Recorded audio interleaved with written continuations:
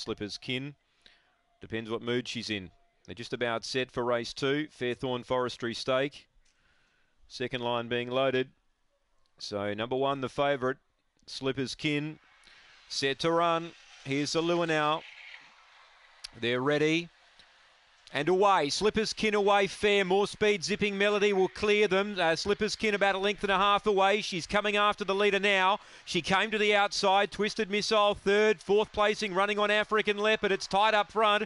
Then Little Lena, Banjo Bonito, Aston Lily. Getting through now, Twisted Missile hit the lead. African Leopard, Little Lena run on, hitting the lead. Twisted Missile though, and Twisted Missile wins. Zipping Melody came again. Might have nabbed African Leopard for second. Fourth is Little Lena, I feel, from Banjo Bonito, Aston Lily, Slipper's Kin. Surely she won't start favourite again. Time here we await. Around 23.70. It was bunching up front. And Twisted Missile, the kennelmate of the previous winner, has been able to get a lucky run through and race away to score for Neville Lenehan, who gets an early double. 4 seconds Zipping Melody, who had the lead off the back, but she wanted to get wide.